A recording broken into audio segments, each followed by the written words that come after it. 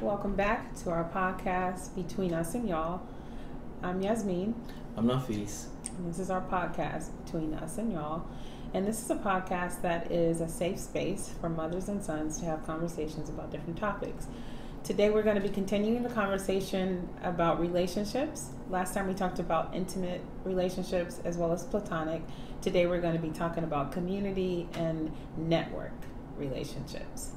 And so, got anything you want to say before we get started? Also, the shirts that we're wearing today are Pumzico shirts, and it's a survival camp that is, what are the dates again?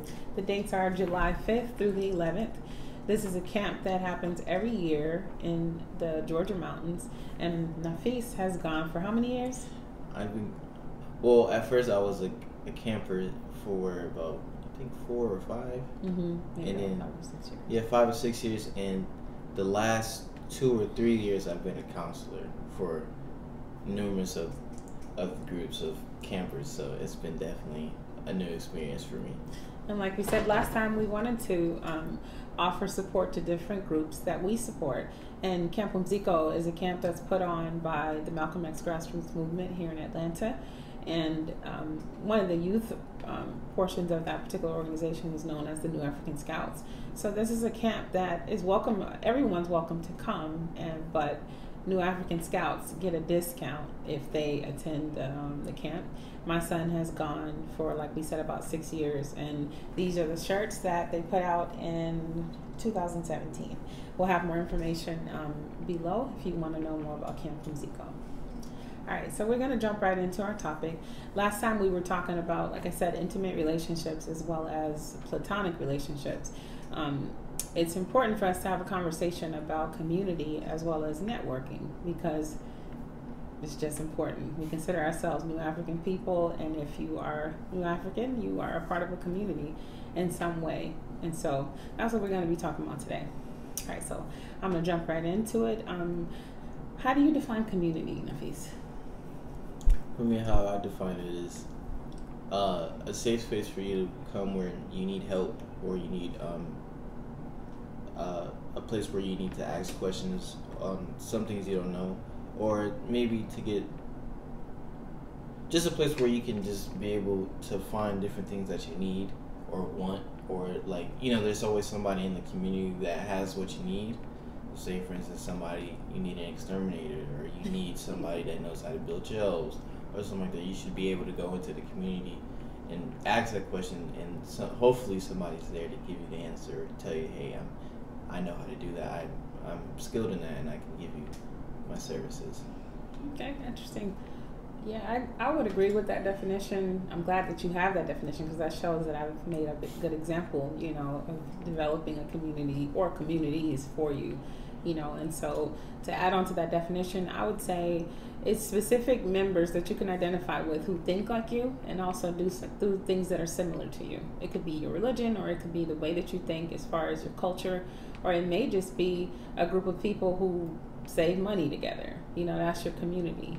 You know what I mean? We're a part of several communities, and we're going to identify those communities in a minute. But before we do, how would you say that you've developed, or how do you feel like I've developed the members of the community for you? Or do you feel like I did that, or did it just happen? I feel like to a certain extent you develop some of the members for me. Definitely telling, hey, Nafees is out here, and these are the things that he's interested in. So definitely he'll try to reach out to you, or you can reach out to him to show him that, hey, I'm here and I have these skills and I know that you're interested in it. So just give me a call. But also for me personally, just taking my own steps to see what's out there and, choosing things that I'm interested in, or maybe I know, hey, my mom is interested in this, so I could definitely let her know also. All right, so before we continue, like we did last time, let's name about our top 5 first people or organizations that come to mind when you think of community. Last time I started, so this time you start. When you think of community, what's the first thought that comes to your mind? The conscious community, so like the MXGM, Malcolm X grassroots movement. That group of people, and like Quilombo, That's that group of people for me. Okay, so me, I would agree. He took one of mine too. I'd say the Atlanta Masjid. I would definitely say Can't think. Just do it quick. People from school. From which school? People from my high school, Academia Oaks. Okay. All right. My community includes people from the West End Masjid. That's three for both of us. Now we both need one more.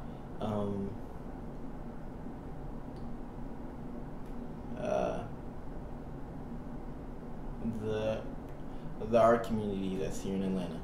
Okay, and my last one would be an extended network that has come from my friends or people that I've been in relationships with. Whatever communities that they had that I wasn't immediately a member of, I kind of became a de facto member by being, in relationships with them, or, whether it was intimate or platonic. So it's important for you to define your community and know who they are, and for them to know who you are also, because sometimes people identify themselves with groups that they don't support, and they don't know that they're not supporting because they haven't identified what support is needed or what type of support they can offer. So the next question is, how do you define a network, and how do you develop your networks?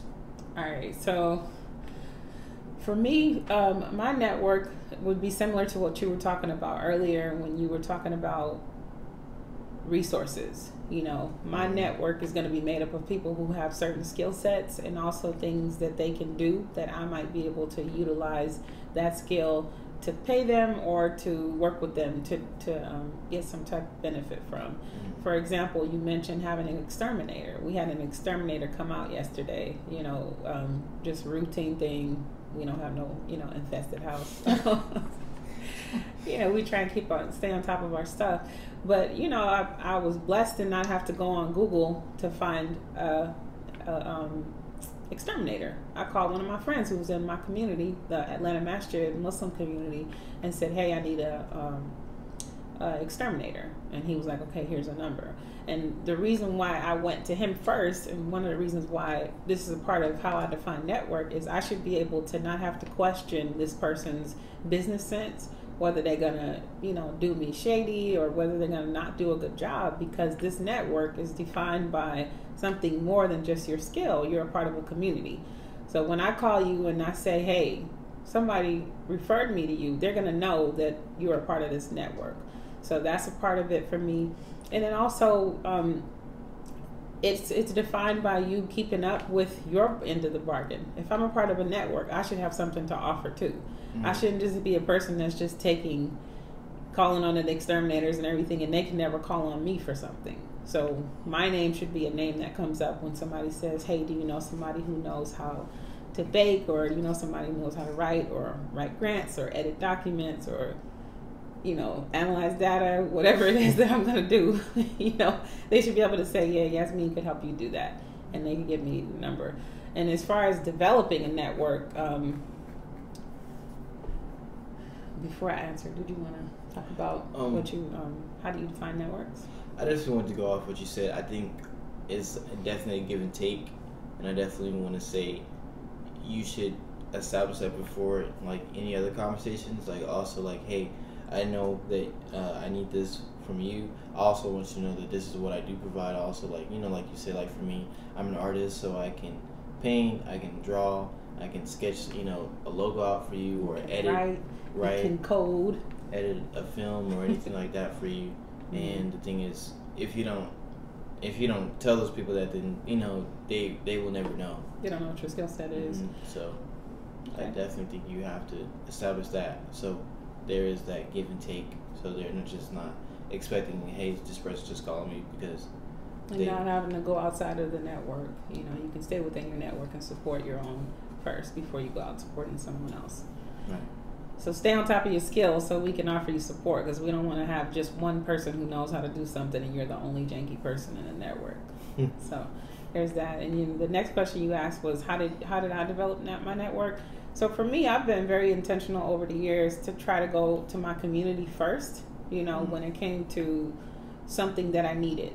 And that was what I consider my network at first. I'd go there and luckily within the community under the leadership of Imam Muhammad Muhammad, there are a lot of professionals, and there are a lot of people who make a lot of money, and there's also a lot of people in political office and things like that, or people who are, knowledgeable about the religion without, influence of Arabs, because the community is predominantly African American.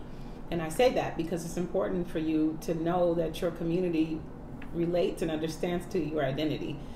And so within our community, we have professionals who understood that. So we have professionals who are black-owned businesses, and I can go to them and feel good because I know that when I spend money with them, they're going to come back and give that money back in a certain way to the community. So that was one of my first steps. Then the next thing was to make sure that I was consistent with supporting them. If you're my exterminator, you're my exterminator. You're supposed to come every 3 months, then I'm going to support you every 3 months. And I'm also connect you to other people too. And then make sure that they're aware, like you said, of what exists. Like if they need some help in a certain way, I'm gonna make sure that I connect, that's exterminator if they have a need with someone else within the community.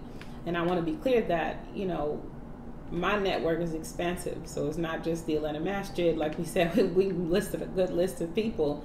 And within those people, there's a whole lot of people within those groups and then the network. But like I said earlier, within my friendships and my relationships, they have their own branches of networks. So it's just a big group of people. How about the networks you've developed? How did you do that? I definitely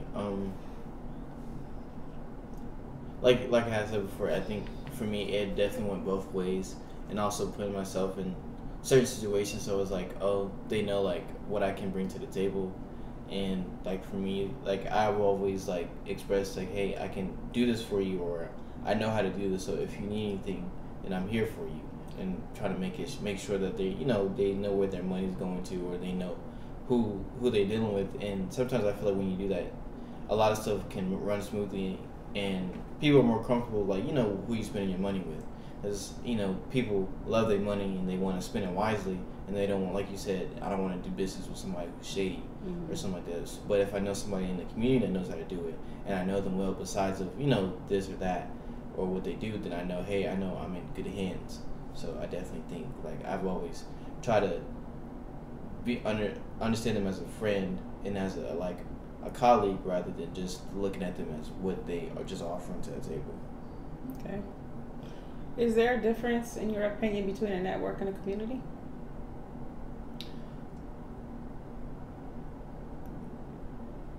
Yes and no, because I feel like community is more so like the people that like you can go to for like maybe intimate things, and also things like in your personal matter.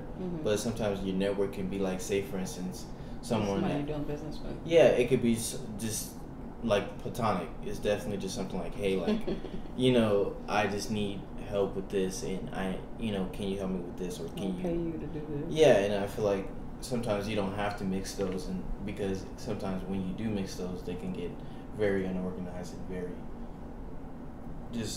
sometimes it doesn't work. Okay, I agree with you with everything that you said, and sometimes, like I said earlier, my network and my community might be some of the same people, but at the same time, there are some people within my network, like our exterminator that came out yesterday. I have never seen that person other than when they come do the work, at my house. But they're part of my network now, somebody that I pay for a specific thing. Whereas within the community, there's going to be people that I might go to for counseling, that know me personally, so they can offer me, their skill set in a specific way because they know my life and they know my values, so that's a little bit different. And also, when I was talking about my definition of community earlier, it's important to know that the people within your community understand your values and are living by those same values, so that there is no clashing when it comes to making certain decisions, whether that is based on how y'all are gonna invest some money in something, or how a divorce is gonna happen, or how a marriage is gonna happen, premarital counseling, or whether it's trying to hook your daughter up with my son. Do I know that we think the same, or not? Because it could be a big problem if we don't, have some similarities. And so that's my different. I think there's a difference, but some of those things kind of overlap in some ways. Have you ever had to redefine your relationship with your community or network? Say that one more time. Have you ever had to redefine your relationship with your community or network? Man, absolutely. You know, I mentioned earlier, I'm a member of a community under the leadership of Imam Morthy Muhammad. I also consider myself a member of the leadership under Imam Jamal El-Amin. And growing up, you know, there's just things that automatically happen because you're a child within a Muslim community. So, you know, the sisters do this and the brothers do that, and they look out for the children in certain ways. And then when you get a little older, different things are expected of you. One of the biggest, the first times that I had to redefine my relationship with a community had to do with when I got divorced. I learned that there were two different, you know, worlds when it came to the married Muslim sisters and the single Muslim sisters, you know. And so some of those people that I had grown up with, and I was married, and you know, they treated me a certain way, or I was invited to certain things, just stopped inviting me, you know, after I got divorced. And I know y'all haven't invited me since, so still been, you know, unmarried you know, since then. So I think that was the first time I had to redefine a, you know, relationship. Another time had to do with when I started getting a little bit more ingrained in the conscious community in Atlanta. You know, I had to redefine my relationship between two communities I was a part of, because I was realizing I was kind of living two different lives. When I would come to the community at the Atlanta Mass, at the Muslim community, and then I'd be with the conscious community, I was feeling like I feeling like I had to change, you know, in a certain way. In reality, I probably didn't need to, but I remember at first I was kind of redefining what that looked like, and the definition in the end was just, you know, be yourself, be consistent, you know, but also know that those two relationships exist, and those two relationships need two different things. How about you? I definitely think I've had to, like, especially like first for me, for the conscious community, because before, when I was younger, I used to be in a relationship, and then after that, you know, like you said, you get certain people act with you in a certain way, and then after that, you know, things do change. So definitely have to realize, how do I go according to things, and how do I do certain stuff. And also for me, the art community in Atlanta is definitely having to make that much stronger. But make what stronger? The connection.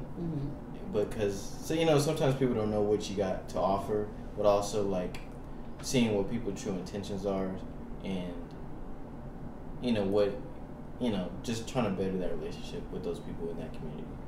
I want to ask you a little bit more about, you know, something you brought up about being in a relationship. You know, my son's 20 years old, and he was in a relationship years ago, and he was younger, you know, and growing up as Muslims, there was never really an idea of dating. So some of his friends used to get on me about, you know, Mommy Jaasmeen, you're always talking about marriage. But that's how I was raised, that relationships lead to marriage. It's not just leading to nothingness, you know, dating forever and all that kind of stuff.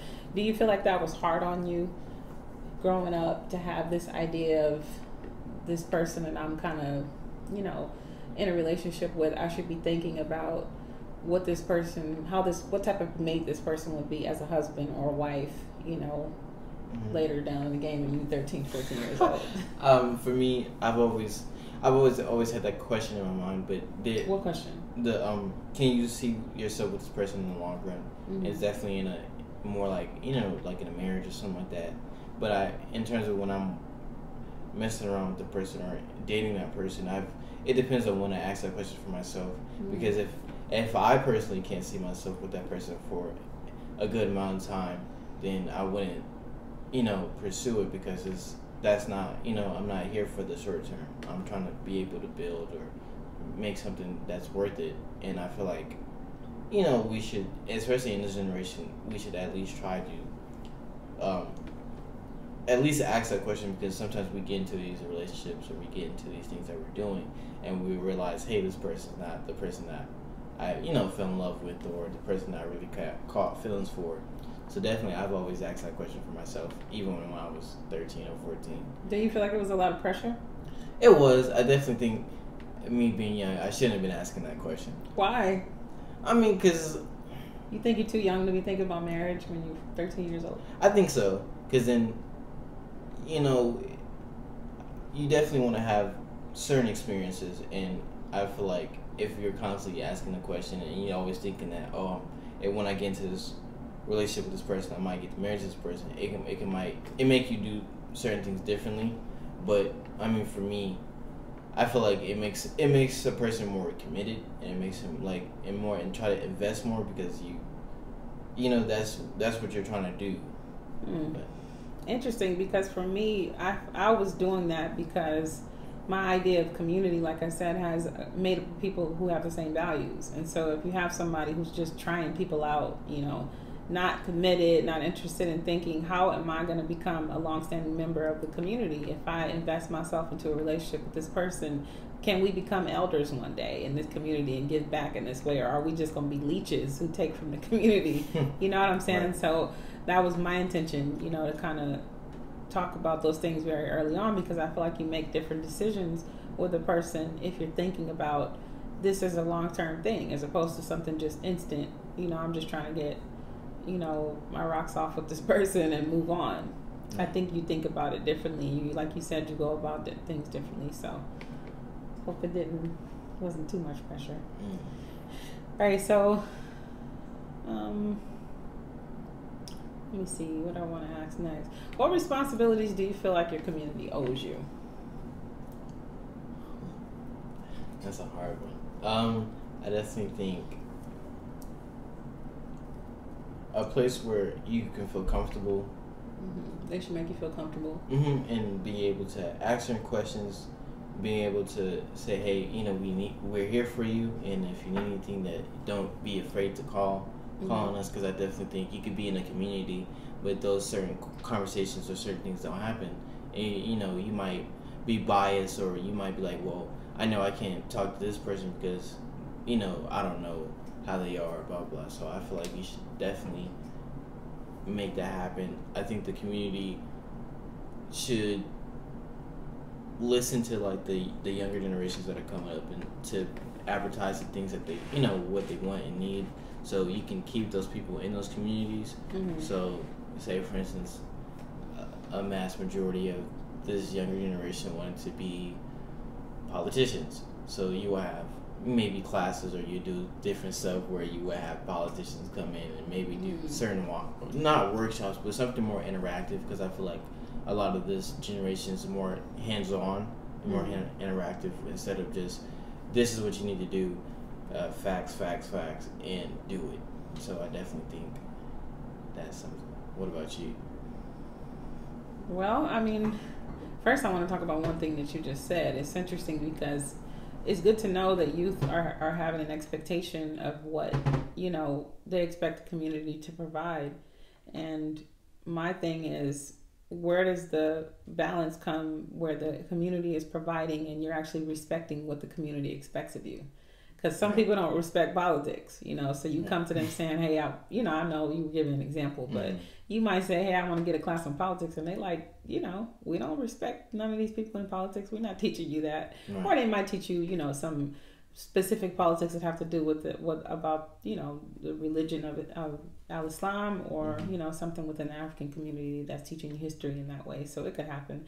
But for me, I feel like their community is responsible for identifying you as a member, for one. So if there's benefits that come from that, I think that it's important for them to make you feel inclusive, to make you feel welcome wherever your community spaces are, and to actively have a voice in the broader community.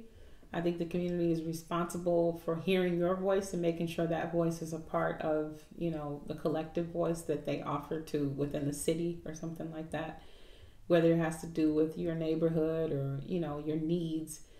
The Muslim voice in the city of Atlanta is very prominent, and that has to do with the local religious leaders like Imam Pleman, or my younger brother Imam Suleiman, paying attention, and their wives, of course, and other people within the community paying attention to what the community say that they need, and then going to City Hall and speaking to the mayor or whoever it is to make sure those people know, or within our neighborhoods, so that they know what our needs are. I think it's important for a community to have resources also, and if they don't have them, to figure out a way to get them, so that their members don't have to go outside of the community for it. Because it's one thing to say shop black, shop within your community, and there's nowhere to shop, or you have that one store that's super janky and they don't, have nothing less than $500 or something like that, So I think it's important for the community to offer that, and for the community to offer classes too, so people can be skilled in lots of different areas. And if the community is not able to offer it, for them to offer a good recommendation of where a member could go to get those skills. And the next thing is, what responsibilities do you owe to your community? I feel like you can't be a bum. Like, if you're gonna be a member of a community, you own up to your responsibilities. There's been times where I've had to step back, from responsibilities that I've had because of my health or something like that. But it's important to communicate that, so that somebody's not relying on you or having an expectation of what you're supposed to do and you don't come through, Also, being proud to be a member of that community. If you are in public and, somebody is defaming the name of your community, you should be a person that stands up for your community, and you should be a person that speaks up and make sure people are aware of that your community exists, and that you have certain things that exist within your community. Not telling all your business, but at the same time, making people aware that we do this and these are our, resources or our rights that we're living by, so respect it. I also think that you're responsible for making sure your community is safe. You can't be living in a community and people living on your street, just jacking people's cars and stuff like that, and you're doing nothing. I can say I'm grateful to have had a chance to live within the community of Imam Jamil El-Amin, in the West End of Atlanta, because everybody knew who he was, and they knew who he was because he was respectful and he made sure everybody felt safe. And everybody in that neighborhood wasn't Muslim, but they knew what Islam was. They knew what our values were. And they also knew that they were safe if they were in that community, because he made sure everybody felt that way. So, we don't know every single person in our neighborhood, but we know certain people. We can wave at them, and I can trust that my neighbor across the street is going to watch my house and not let nobody break in, But this is our little small neighborhood community. So I feel like that's my responsibility, to also look out for their house, when they're not home. Or if my neighbor's sick, I make him some tea or something like that, and make sure that I offer something, to give back, to make sure that I'm consistently being an active member and not just a dormant member. How about you?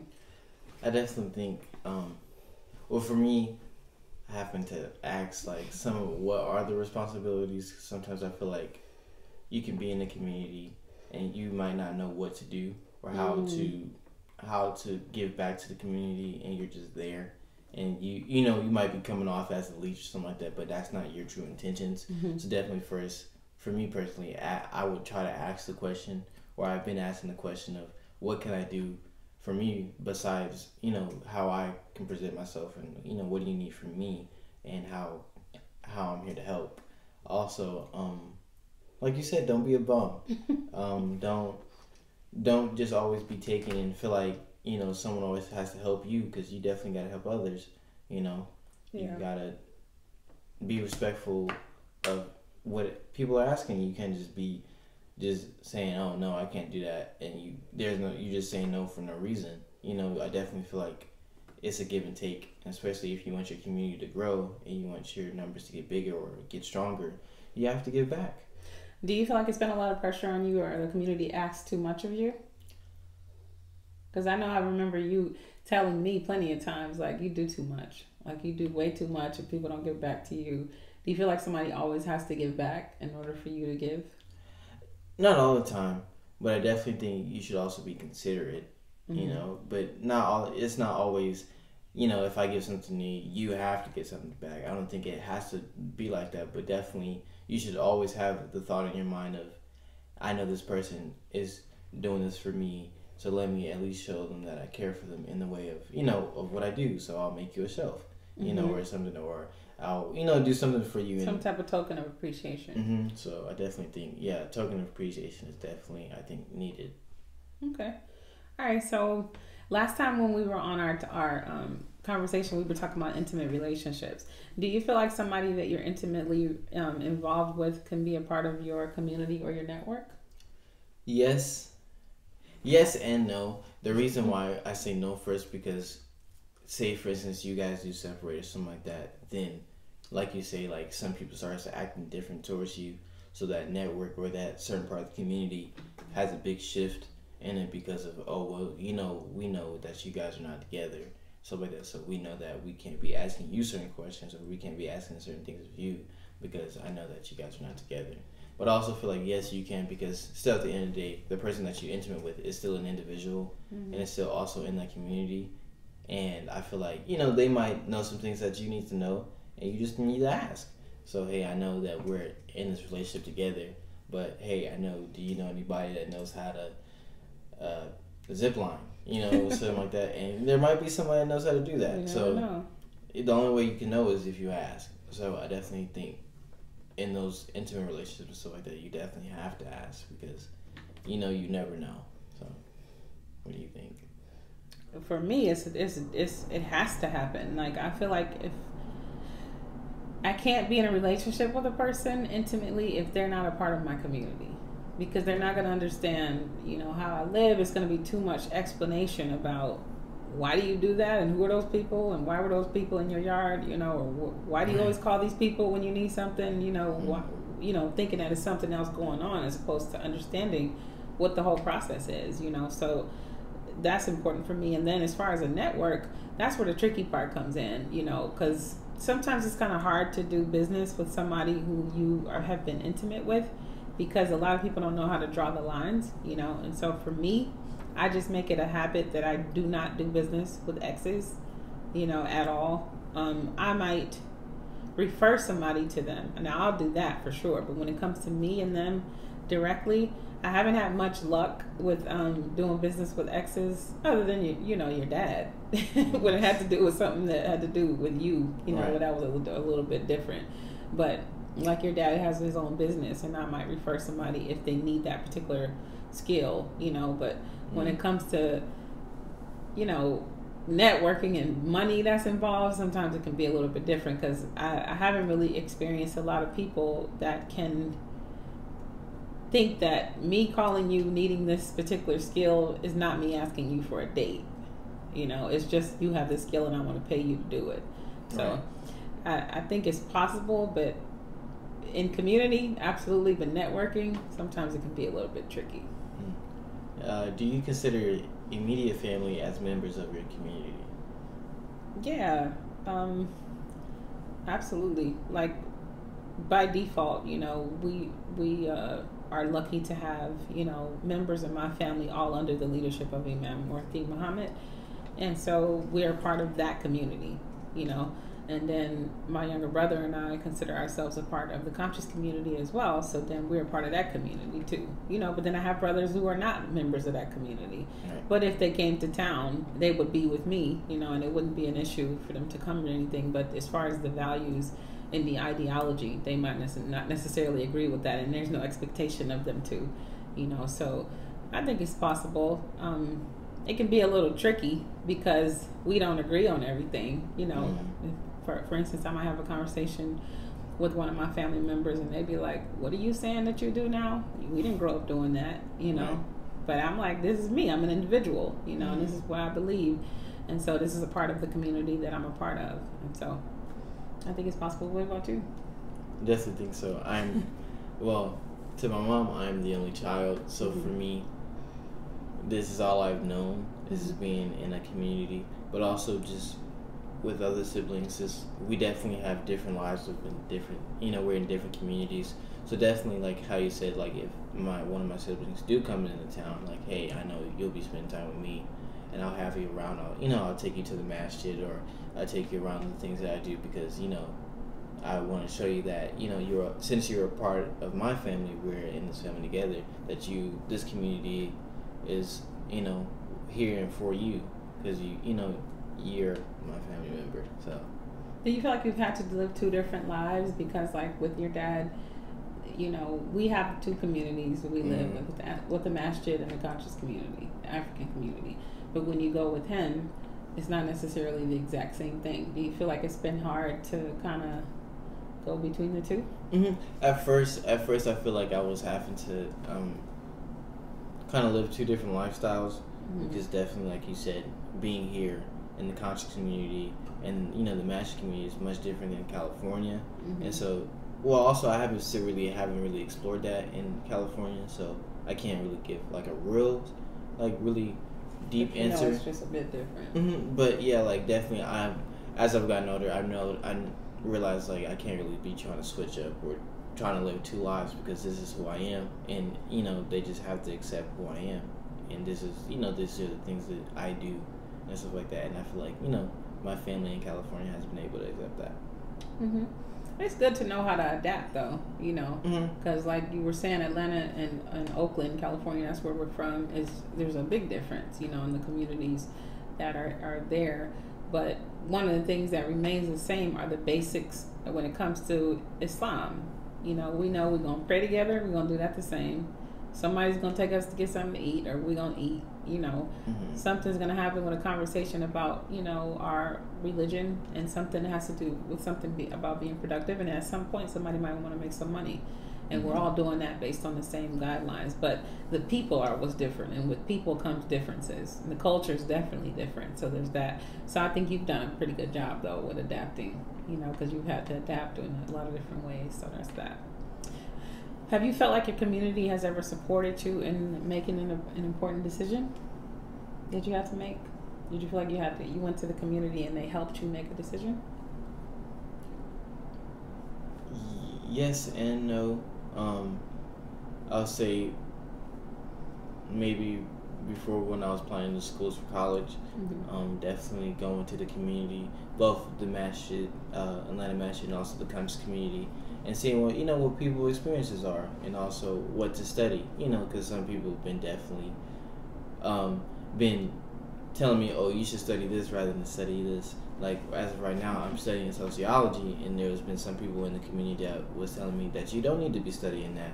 That is, that you're not gonna get a lot from it, and it's not good for you. And there's some other people like, that's really good for you because of how they they know me personally, so they know how I do things. And there's been other people that have been telling me, well, you need to go far from home, you need to go either here or go there. So it's definitely, in terms of my really important decisions, I definitely think they've come through and really helped me. What about you?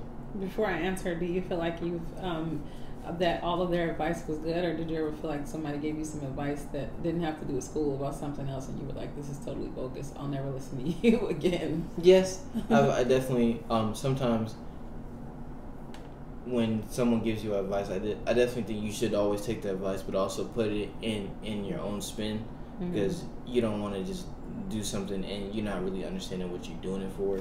So definitely, if someone does give you advice or something like that, definitely see how you can put it into your practice and how you do things, so you're not just feeling like, oh, I'm doing this because this person told me to do it. So, and yeah, there's been times when people have been telling me stuff like, oh, you don't need to be doing this, or you need to do this, and I'm like, well, I'm not going to do that, because they don't really know me, or they just saying that because they've seen other people be successful in it. So that's my answer to that. All right, so now my answer, I've had this happen a lot. Growing up Muslim, like I said, in the Muslim community, there's this understanding that you get to an age where you're going to get married. And in Islam, there is what's called a wali, where a woman has what's called a wali. That's a friend or someone. Usually it's immediately a brother or a father or some immediate male family member. Or if she doesn't have that, maybe a representative in the masjid, an imam or something. But this person's responsibility is finding a suitable mate, for this particular woman. And they would be able to do it because they know her personally. And they're also going to be able to speak to the partner in a way that's not going to be clouded by her type of judgment, that might be clouded by, physical attraction or whatever. They're going to be looking at the specific things. Like, what does this dude do for a living? Can he provide? Is he religiously sound? Is he an abuser? Is he a drug abuser? Or is this dude a criminal? All those types of things that would be looking out for that particular person. So that was the first type of decision that I went to the community for and got used to going to the community for. It got kind of hard, at a certain point, because I remember I've been married more than once, and the first time I got married was really young to your dad.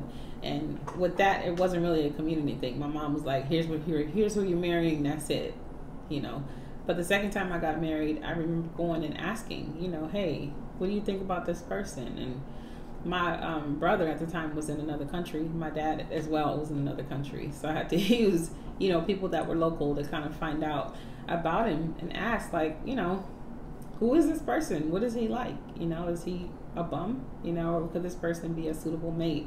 So that was my first time.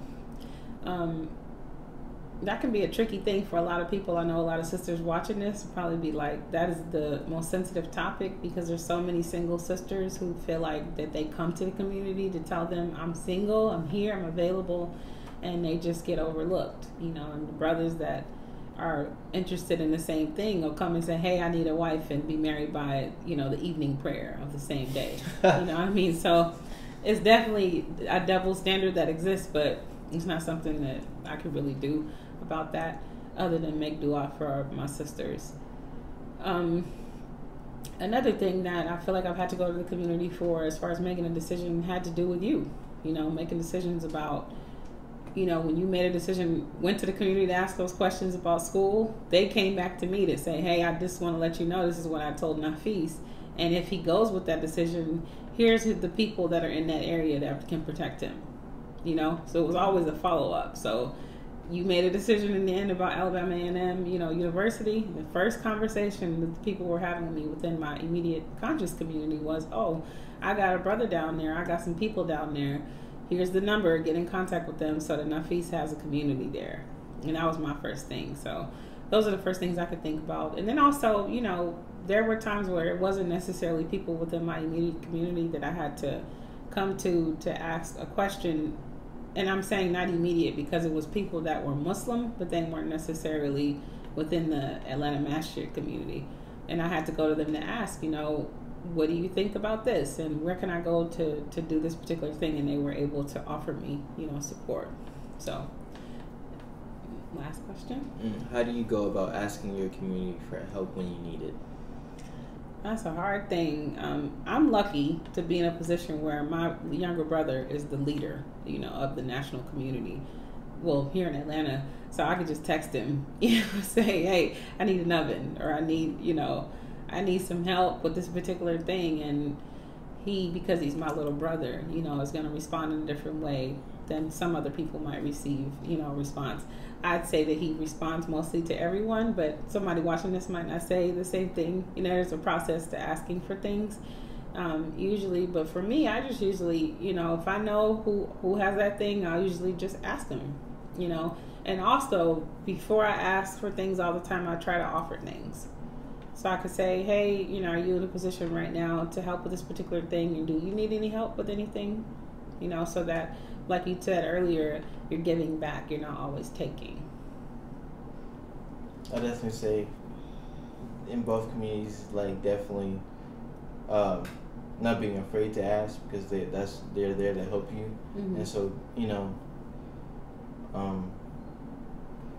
I guess for me, like, I've been just kind of nervous of asking because. Why? You feel like people say no a lot? No, it's just. You're just being afraid of them saying no? It's being afraid of them saying no, and also being stubborn of saying, hey, I want to figure this out on my own, and I don't want people, I'm just not wanting to get help. And I understand, like, sometimes that's not good because, there are people out there that are in the communities that do that stuff for a living or, have those answers, and it's just, waiting for you to ask. So I've definitely, as I've been getting older, been getting more confident in just asking those questions because they're, all you can do is ask. So. Oh, yeah. Well, as far as I'm concerned, it makes me think about a conversation I was having recently with a friend of mine about when the community falls short, to a member, and the member might be upset because they feel like you didn't come through for me. One of the things that's very important is communication and making sure that the community knows what your needs are, and not always about your needs, but what are you offering, and also that you're not just concerned about yourself, but you're also giving back to specific people and making the community aware of what other people's needs are and actually showing up, I think it's important for a community to have a process in place about how to respond to needs before the needs arise. Because people, show up to a community and say, hey, we have these needs. And the community's like, we have no idea how to offer you that. And they've never thought about it. And you got to think about that before something comes up like a funeral or somebody having a baby or, the things that happen in life. Like, I think there should be a process in place for the community to respond. So before we close, I want to ask one more question, because I know this particular podcast, my son and I, thought that this was a good idea and to develop this podcast because we have all these great conversations. Like how we're talking right now is how we talk at home. It might seem kind of heavy, but I feel like it's had a lot on the impact of my son's development as well as mine as a parent. And so do you feel like it's been impactful to have a conversation about relationships? This was our first topic that we've had with our podcast. Do you think this was a good start? And if so, why?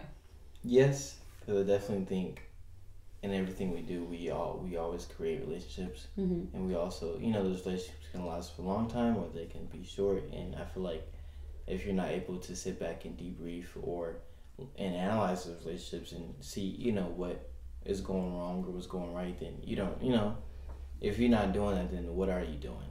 And so I feel like talking about relationships is very important because, everybody's always looking for a relationship. Not always in an intimate way, but also in a platonic way. Yeah. Or, some people are looking for a community because, they feel like they don't have one. Or they just open up people's eyes. So I definitely think relationships is definitely important and that it's always in our everyday conversation. So I definitely think it was important. I totally agree. When we were creating a list of topics we wanted to talk about, and Nafees actually recommended that we start with relationships, I thought that was really powerful because, this podcast is a thing that is supposed to be about conversations between mothers and sons, and that's one of the relationships we can say. A lot of people say that is strained, within our communities. A lot of people don't believe that healthy relationships exist, for a long term. So I hear a lot of people telling me like, you and Nafees are different. Like y'all are strange that y'all sit and talk and all the stuff like that. But the reality is it's actually not strange. This is my child, and so if I don't have a relationship with him and I'm not the first teacher of what relationships look like, where is he supposed to learn that, So mothers and sons who are out there, I think it's very important for you to, if you have a strained relationship right now with your son, work on it. And if you need some ideas of how to work on that, me and Nafees are available to answer questions or offer ideas on how to develop that relationship. And if we're not able to answer, we'll find somebody who can. So that's the purpose of what we're here for today. So this has been Between Us and Y'all. We hope that what we've shared has been beneficial as usual. And we hope that you join us next time. Thank you for being here and thank you for listening. Peace. Peace.